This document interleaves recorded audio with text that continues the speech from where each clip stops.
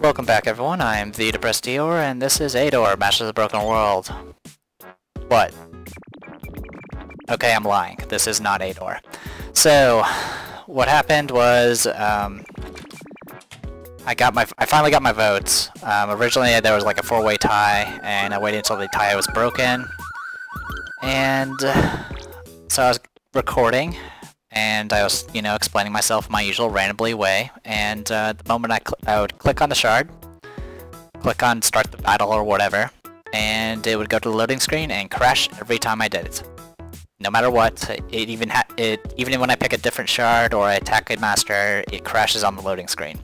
I don't know what's causing it, and at this point, after dealing with so many technical issues, I'm kind of having my fill of it. So, what was I trying to say? Oh, that's right. So after all the bugs and stuff, this one I don't really know how to get around, and quite frankly, I'm kind of tired of the bugs from the game. So I'm going to use this opportunity to kind of talk about the game a little bit, and then I'll probably go ahead and call it quits for now. I may come back to Eador, Masters of the Broken World, but it's probably not going to be anytime soon, simply because of the issues with the bugs and crashing and the difficulty in recording, and also the fact I'm doing I'm working for my masters right now, which is a bit more difficult than an undergrad. So, just a quick final thoughts on Eador. I can't really tell you much about the ending because I've never beaten the game before, and I don't intend to until I can actually record it again.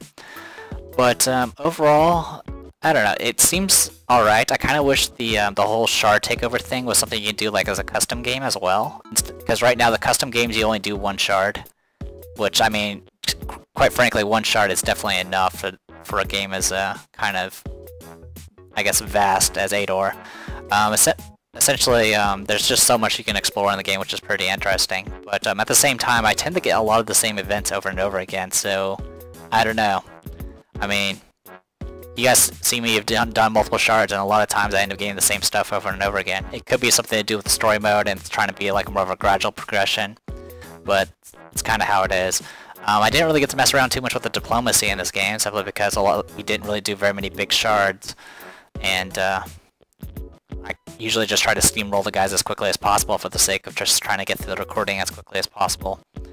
But I guess gameplay-wise, I find it's a way too random, which, I mean, I tend to have issues with in a lot of strategy games when they have a lot of random elements. Like, for example, on one shard, you guys saw it, when I explored it, I immediately got attacked by bandits, and I could not get away from them. That's turn 1, getting killed immediately. I mean, granted, you lose at most maybe one turn, but it's still resources you have to spend, time and resources you have to spend simply because a random event decided to screw you over in the beginning. One person that commented on my videos mentioned that he got a troll in his main city, and it actually ended up taking over his city while he was away. Or maybe it was just real early in the game and he couldn't do anything about it. But he essentially just lost the game because of a random event. That's a kind of a big issue in the game. The game definitely could use a lot more transparency in what can be around. Stop looking at you. But, yeah, the transparency, like, a lot of times it'll tell you, hey, this is like when I go through the list of areas that I can explore in a province, it'll just say something very, very vague, like inquisitors or clerics, or, what was it? I think there's one that was like specters or something like that. And in some cases, it's not too bad, because it's pretty, like for specters, it's just ghosts. But you also don't know details like, the general layout of the team. If you get something like undead, you don't know if it's skeletons and zombies, or if it's skeletons, zombies, and ghouls. You don't know if it's skeletons, zombies, ghouls, and ghosts, and vampires. You don't get that information. It doesn't tell you. It'll never tell you. And I think there's like a scout ability, but quite frankly, it's something that really should be just given to you. You should be able to see that. If you have it revealed on your map, you should be able to just,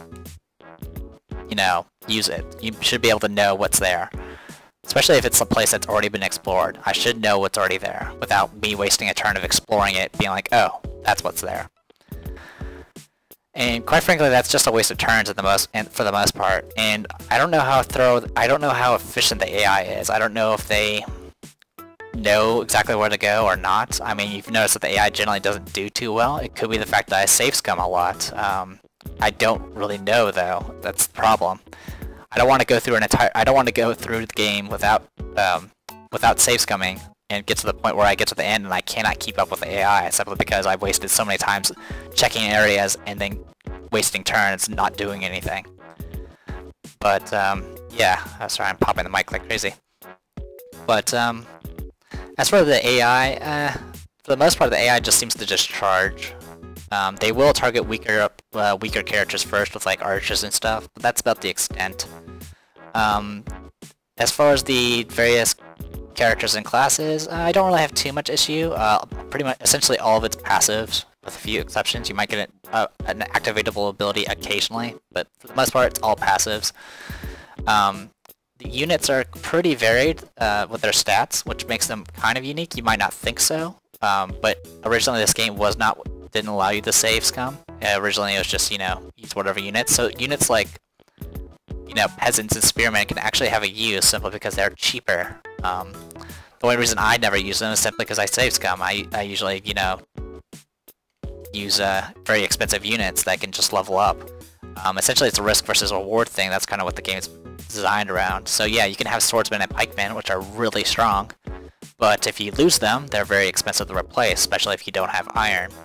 And then, of course, on my last shard, I used nothing but thieves, which are not very strong and kind of limited in their abilities to fight in melee, but they cost me practically nothing to upkeep, so they are very, very useful in that respect. Besides that, the story was kind of alright, I guess. Like I said, the biggest issue is the fact that there's a lot of randomness involved, and there's a lack of transparency with like seeing what information is available to you when you're on the map.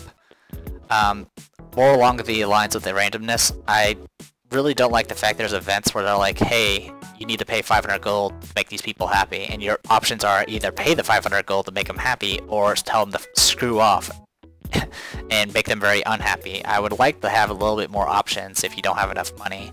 Or at the very least be like, okay, or maybe give an option like, if you don't have enough money, be like, this is all the money I have. And be like, okay, at least you tried. I mean, granted, some of the people will probably still be angry, but, at least they'll show kind of like, I guess, in a role-playing aspect that you're not just the person that's just trying to get, screw over everybody. There are still quite a bit of things I didn't get to really touch up on. I only briefly did things like racial alliances, which are pretty interesting. I did become allies with orcs and goblins, and they did really kind of neat stuff, like raiding provinces for me, or giving me free provinces. And that's about it. There wasn't really much else. The only thing I didn't really do much of is pillaging, because I really didn't like the concept of pillaging. Though, when I tried it for the first time, it was actually pretty good. I'm pretty sure the AI does it too, quite a bit. I think that's about it. I apologize for just having this game in the background, because quite frankly, it's not exactly appropriate. But this game in the background is Unholy Heights, if you didn't know.